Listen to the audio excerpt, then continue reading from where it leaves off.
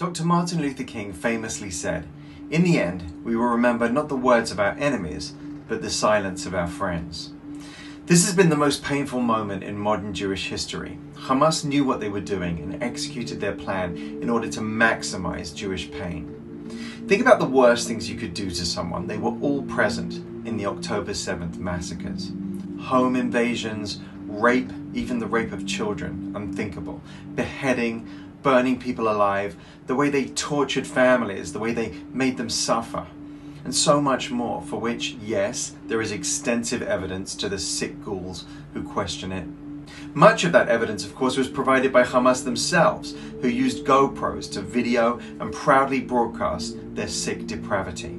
And then, of course, the kidnappings.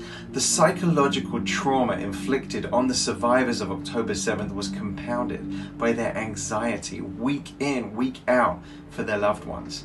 Hamas knew the pain point of the Jewish people. We love life. So they held that over the heads of all of us, showing what they were capable of during that massacre, while denying information about whether loved ones, young or old, men, women, kids, were healthy or even alive. This truly was a crushing time to be Jewish or Israeli. And yes, we will remember the silence of our friends, or should I say, former friends. Those who we thought were our friends and were happy to have us as allies for their cause, but when we needed them, they were nowhere to be seen. But more than that, we will recall the voice of our real friends.